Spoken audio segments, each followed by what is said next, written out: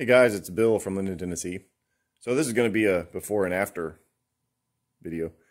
I drained the coolant out of this thing because I knew it was going to need some new stuff. I pulled the bottom radiator hose off and like nothing came out. There wasn't any coolant in the radiator at all. Then I pulled the thermostat out, which is also near the bottom radiator hose next to the water pump on the bottom of the block. And all of the water came out of the block. And that's what it's supposed to do. But the problem was it was nasty and black. The catch can over here on the right, it was all nasty and black too. I cleaned it out, but it was pretty gross. There's oil in it. So with that in mind, and I know I've got low compression, and this thing sat for a long time. So I'm just going to go ahead and pull this head off and send it off and have it resurfaced, and probably a valve job, maybe some new valves, new seats for sure, new valve seals, all that stuff. So we'll just take care of that, and that'll be the end of that. And hopefully, when I can see the pistons and the top of the block, all that will be okay. I need to get a straight edge. I'll need to put a straight edge on the top of the block to make sure it's not warped or anything. But yeah, so that's what I'm going to do. So I wanted to do a before picture now. I don't know how long this is going to take. Theoretically, it shouldn't really take very long at all. I need to get the cam belt off. Got to get the air box off. The intake and the exhaust manifolds come off. Take the injector pipes off. I don't think I'm going to need to take the injector off. The ejection pump off, but yeah, a cam belt. Yeah, it should be pretty straightforward. I mean, worst case, as long as the block isn't warped, if or the cylinders aren't too scored up. Worst case is I can from the bottom, I could disconnect the connecting rods and push the pistons out from the top, and I can get a hone and just hone the cylinders out just to smooth them up or anything if need be, and put new rings on and all that stuff, possibly new pistons if it's needed. I don't know what I'm going to need, but at any rate, this is kind of part one. We'll see you in a minute. Goodbye. All right, guys. Here's the update on the old Volkswagen. Got the cylinder head off. It didn't take very long. It's not a very hard thing to do. I took it off with the intake and the exhaust manifolds on the head because those bolts are really, really hard to get to. In fact, I'm really not sure how you would get to them. The intake is held on with some Allen head bolts, and yeah, to get, it's just really hard. It'd be really difficult to get to those. But, so I took it off with everything sent you. I had to come in from the bottom and get the bolts out of the exhaust manifold. 2 of them came out. 4 of them broke off. But they left enough stud sticking out of the exhaust manifold that I was able to use a couple methods to remove them. Here's a series of little videos to show you what I did there. So, taking the cylinder head off of this Volkswagen, took the exhaust manifold off, and to get to free it from the exhaust pipe, the header pipe, got to take the studs off on the exhaust flange. There's 6 of them, and I managed to get 2 out, just, in the traditional way of putting a socket on the bolt and taking it out. The other 2 were not so much, got stuck. See, like that one, the stud just broke off inside the nut. So a cool way of undoing stuff like this, if you've got the stud sticking out like that, if it breaks off flush, you got a different thing. You got to kind of drill it, and then drill it in the center, hopefully, and then get a screw extractor, hopefully, or just keep drilling it out until you get to the tap size of the hole, and then just try and re-tap the hole and try and save the existing threads. If you screw that up, then you got to oversize the drill, or oversize the hole, then get you a, what do they call it?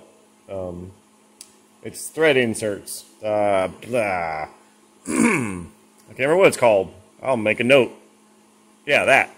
Get one of those and, do the inserts. Helicoil.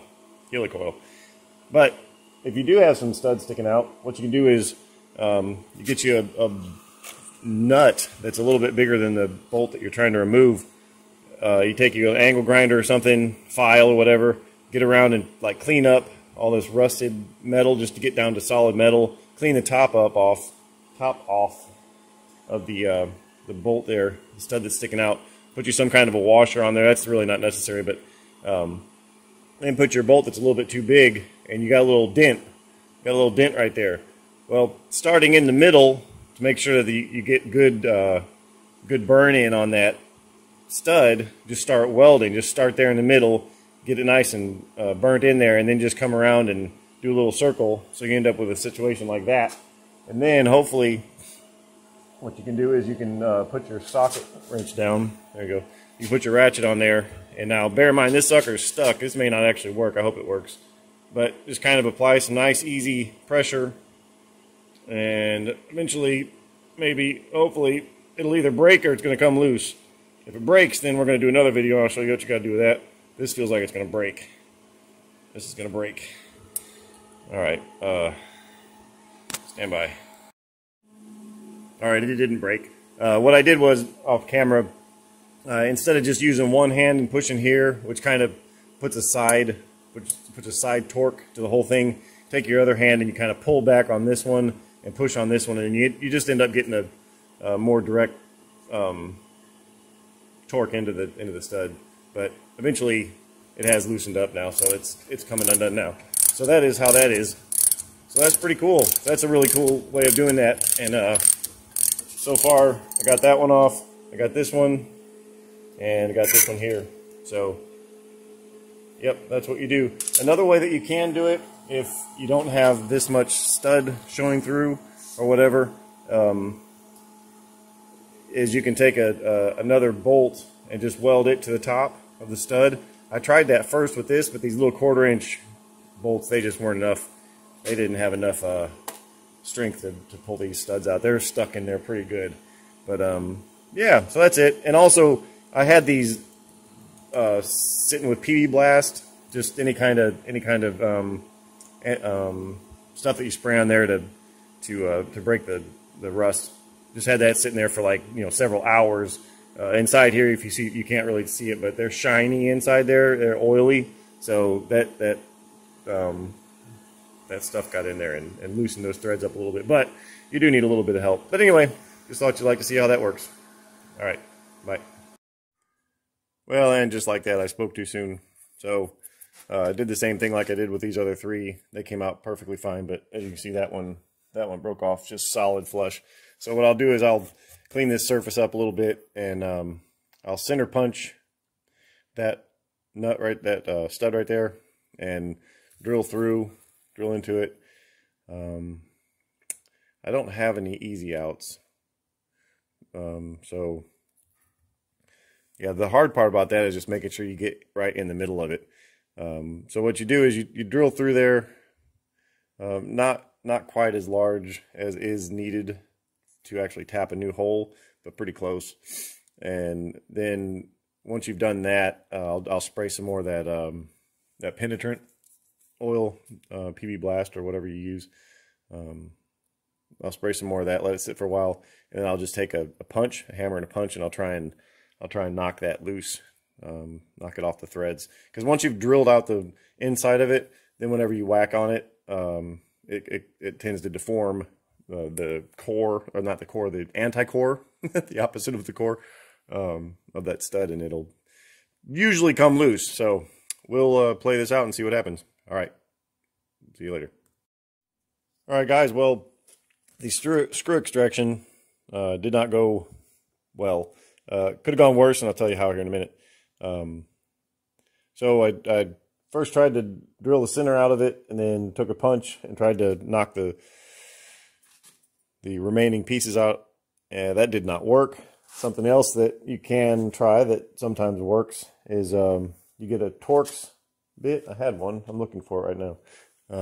Well, I have a Torx bit, like that you take screws out with or whatever.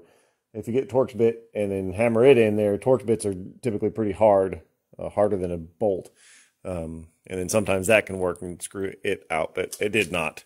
So then, like I said, the next thing to do is you got to go with a helicoil. So this is a helicoil kit. This is a metric repair kit. This is ridiculous. I bought this kit about, shoot, 22 or 23 years ago. I needed it to fix a bolt that had broken when I was trying to change the alternator on a 90s Ford Ranger when I was in Biloxi, Mississippi. And so I had to buy this one kit to fix the threads on that particular situation, and it's just sat in my toolbox. I needed it one other time about 12 years ago or 10 years ago. And again, it's just sat in the toolbox. I've never needed it again, but here you go. That's what I needed. Now, when I went to drill this, I tried to get it in the center, but I didn't quite. You can kind of see how it's not quite centered, but there's a lot of, they over drilled the holes on the exhaust manifold. So there's a bit of clearance in there. So then that little dude, that's your helicoil right there. It's just, you know, just some threads. And then you got a little special tool. And then all you do is you just run it in here, and that's it. You just run that sucker in there, and hopefully it goes all the way until there's no more thread of the helicoil showing. And I mean, basically that's it. That's the end of it right there. And then I'll come in here and I'll whack the end with a little punch or something just to get rid of the little divot that's on the bottom of there. And that's it. That's your fixed threads. And now you know, now we've got the old, this is one of the old ones, but you know, it shows you that's the right thread. Now it's not, yeah, like I said, it's not exactly in the middle, but it's okay. It's not off a lot, so it'll be fine. And you know, that's it. Now, if I was doing this right, if I'd have been thinking, I'd have put some thread lock in there just to keep that from going. But it's not going to go anywhere. I'm going to put a stud in here. So unlike a screw, whenever you tighten a screw down, there's friction that happens whenever you're tightening the screw or bolt or whatever. There's friction against the threads, but when you have a stud in there, it's just solid, and all you're doing is pulling on those threads. So that's all I'll be doing with this. Now I'll be sure to try and remember where this is, because I don't want to put a huge amount of torque on this. This is strong. I mean, it's almost as strong as a normally tapped thread, but just the same, I want to be kind of careful with it. But anyway, that's how that works. So. Oh, the other way they could have gone horribly wrong. Whenever I tapped you gotta get the right size. It comes with the tap, and whenever I tap that out, this could have broken off in there. If this would have broke off in there, that would have sucked. That would have sucked a lot. We don't want to talk about that. Don't let that happen. All right, thanks for watching. Yeah, so that's some ideas on how to remove bolts, and if you can't get them out, then you can fix the threads. The cylinder walls don't look great at all. They don't look great at all. I'm going to go ahead and order a cylinder hone of the right size.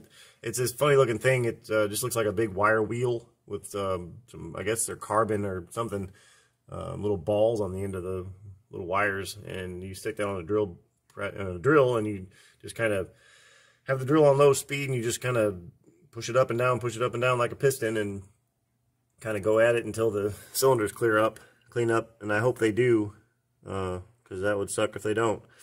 Then I need to, I'm going to see if I can't borrow some snap gauges from work and a big micrometer so I can measure these cylinders to see if they're within spec and make sure that they're straight. It doesn't look like there's usually there can be a ridge right here if the cylinder walls are really worn. There's a bump right here, but it's just carbon. That's just a carbon buildup. I think that'll come off with a hone, so that's okay.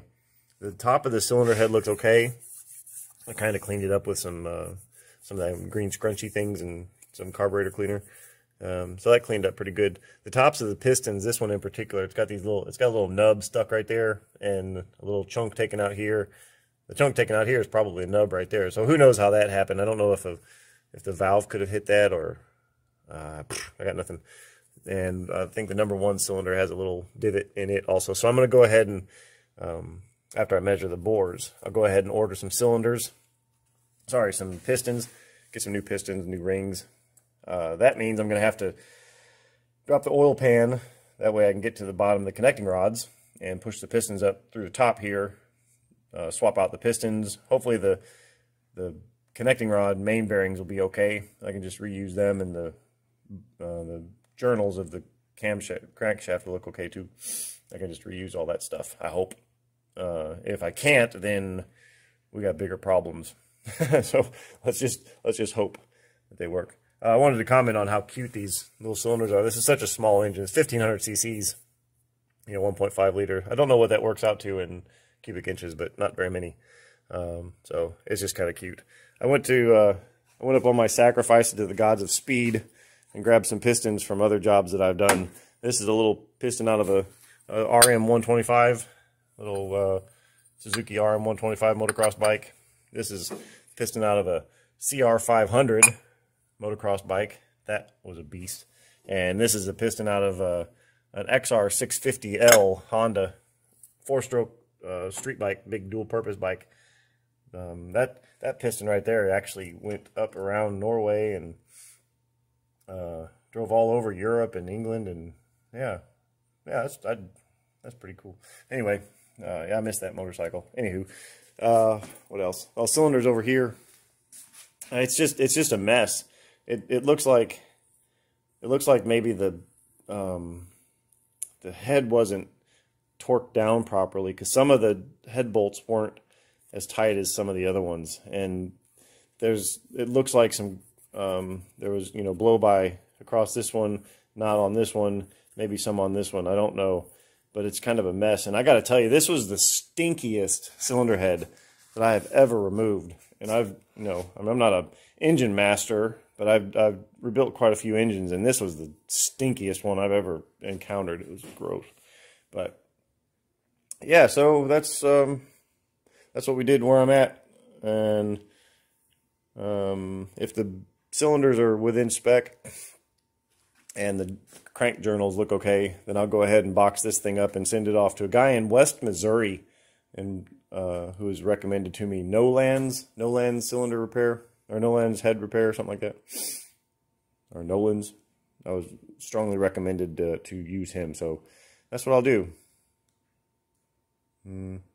Okay, so that's where we're at, and I'll post more updates as I update.